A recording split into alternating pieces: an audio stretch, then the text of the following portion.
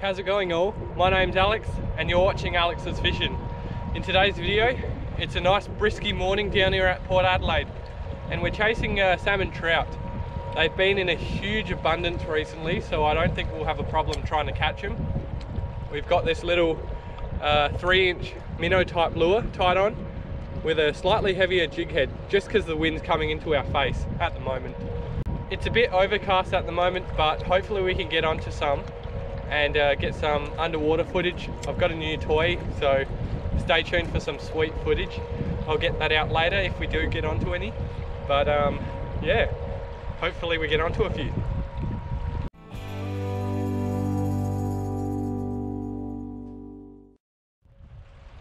Alright, so first cast of the day. I'm just going to start retrieving it fast because it's not too deep down here, but there's a nice drop off and that's where I'm hoping the salmon trout are going to be sitting. So just a nice constant wind and a few twitches in the rod tip, just to imitate those bait fish that are kicking around out there. So nothing on first cast. Let's just keep casting until we hook up. Once we hook up, I guarantee there will be a few more behind them. So keep casting.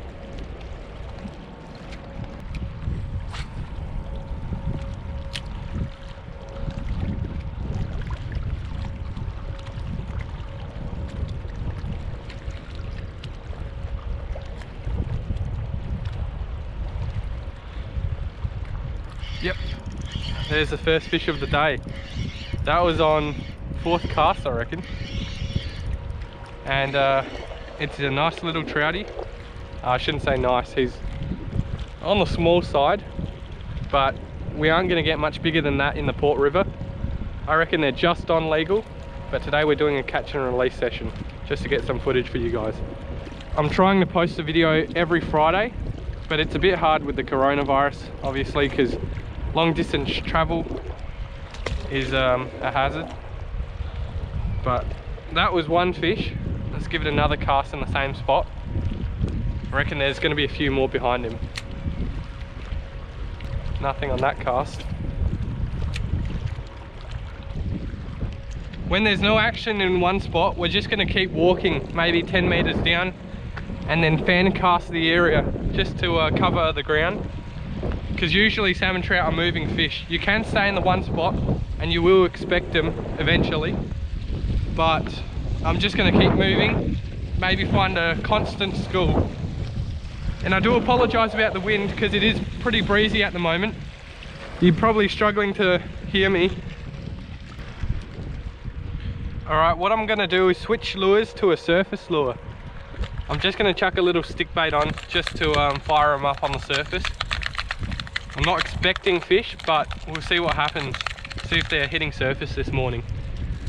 Because it is a bit choppy. They might struggle to see it, but with a bit of turbulence on the water, I'm sure they're bound to see it.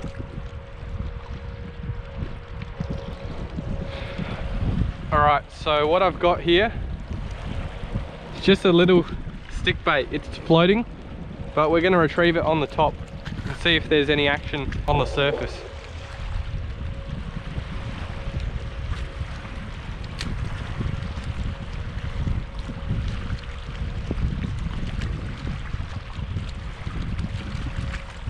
Oh, first cast and we've got some surface takers. Oh, only a little guy, he just fell off. Alright, second cast. Just doing a fast retrieve on the top there. It's awesome fun watching surface takes because it's pretty much all visual. They must have just moved off, because first cast with it I had heaps of hits and now nothing.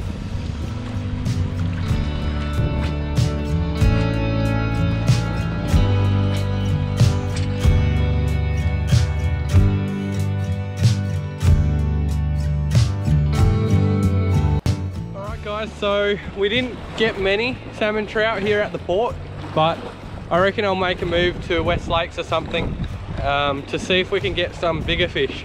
I'm going to keep the stick bait on so that we can get some surface activity We might even get a few brim if we're lucky. But stay tuned, and in the next scene you'll see me at West Lakes. So don't run away, guys.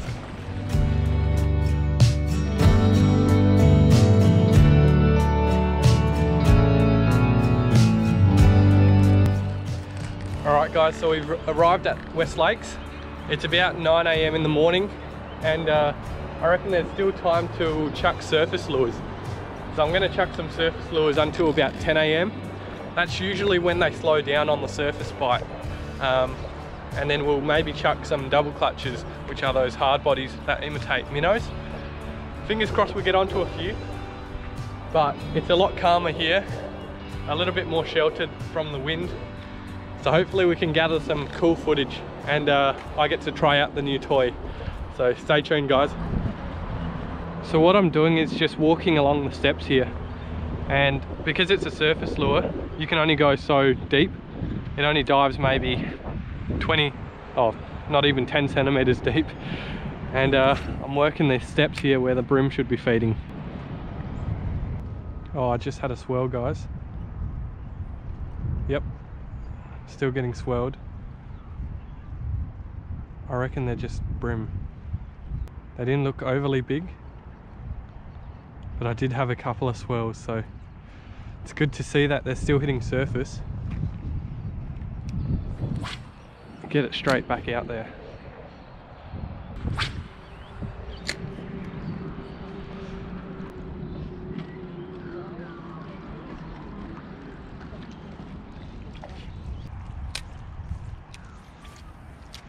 So I just had a few hits there, see if they're still around.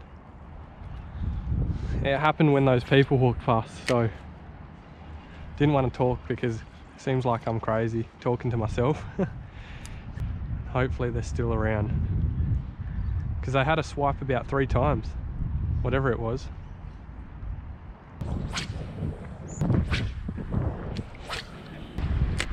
Alright, so we're on a beach here. Usually beach means flats out there. As you just saw there was a ripple. There's fish sitting up on these flats feeding, usually digging for worms or shrimp. So I've got my surface lure and I'm just working these flats, hoping for a nice brim.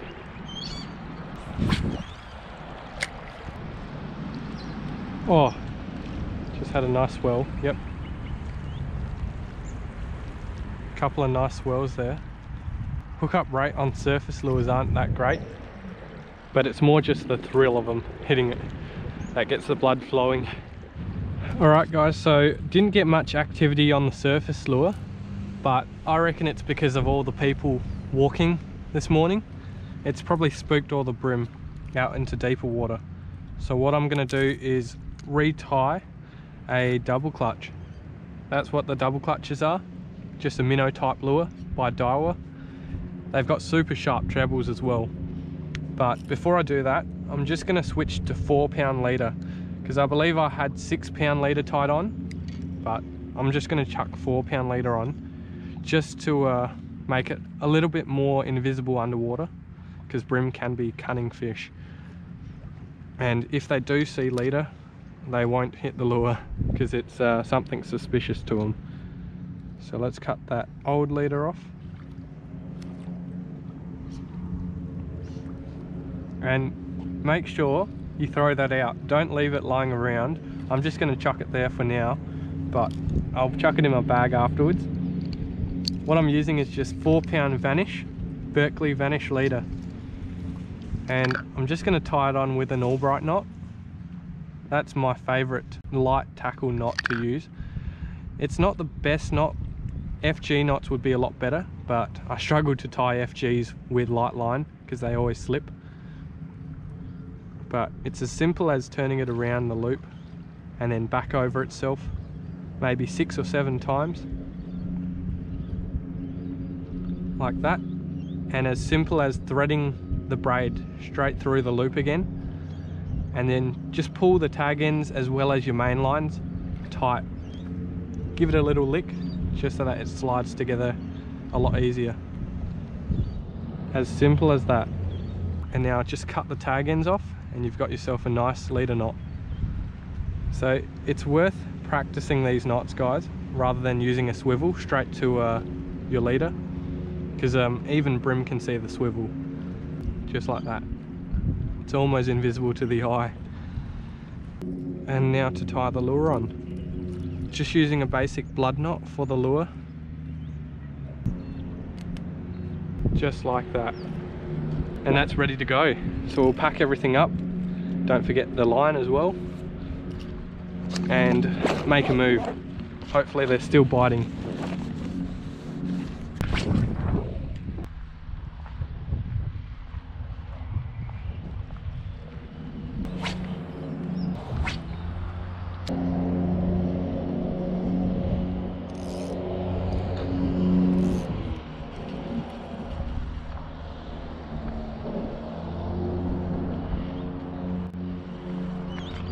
Holy, guys, you should see the size of the salmon. Oh my goodness, that was a horse. I don't know what to say about that. Sorry about the swearing. That was one of the biggest salmon I've ever seen in my life. That was a good 80 centimeters, if not 90. I'm not sure if the camera picked it up, guys. Oh, I've got polarized sunnies, so you probably won't be able to see it. But he followed my lure right up to the steps. That was enormous. I'm not even exaggerating, guys.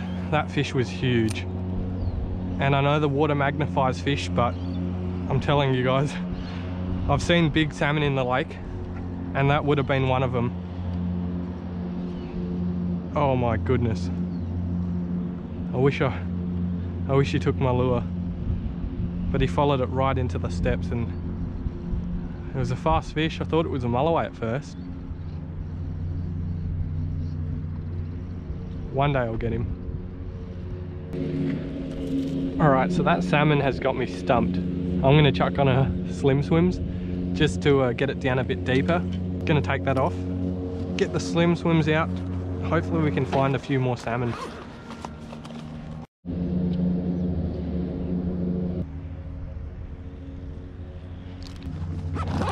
Alright, let's do this.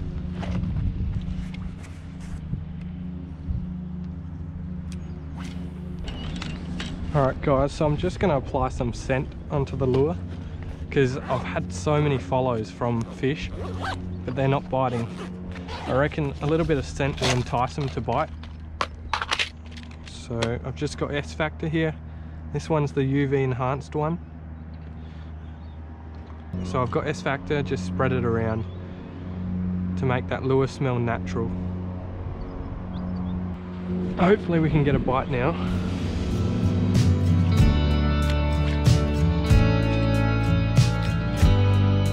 Today's salmon trout session has turned into a brim session, and now that I've seen that big salmon, it's turned back to a salmon session. So I'm just going to focus on catching salmon now and hopefully find a few big ones, but at the moment I've just had so many follows, can't get a good hookup.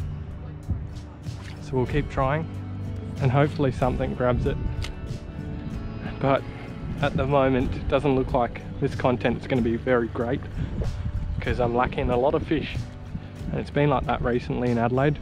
We'll see, we've still got a couple of hours. Alright, I haven't had a hit for a long time, so I'm going to turn off the GoPro and hopefully turn it back on when I hook up. I want to conserve the battery of the GoPro. It's my second battery, and it's probably about half full now. So I'll see you when I hook up, guys.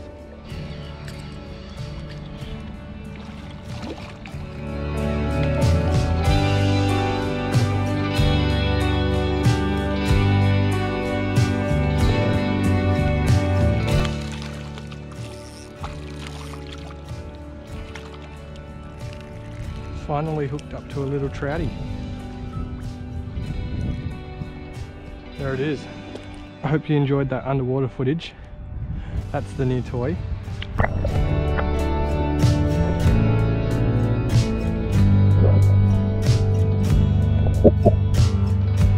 Well, we finally got a little salmon trout from the lake. Hope you enjoyed that bubble footage. That's the new toy I've bought, and now I reckon I need a new GoPro. And that way I can use both the 50-50 lens and the head camera lens. But for now, I've only got the one GoPro. There'll be lots of very good future footage. Thanks for watching today's video, everyone. It was a slow day, but we got onto a couple of salmon trout. It was a pretty poor effort. I reckon I'm losing my touch, but we gave it a good crack. Saw a massive salmon and had plenty of follows, but they just weren't picking it today. So stay tuned for next week's video. Hopefully it's something a lot better, but I've got that 50-50 lens now, so we can take some epic footage. Stay tuned, guys.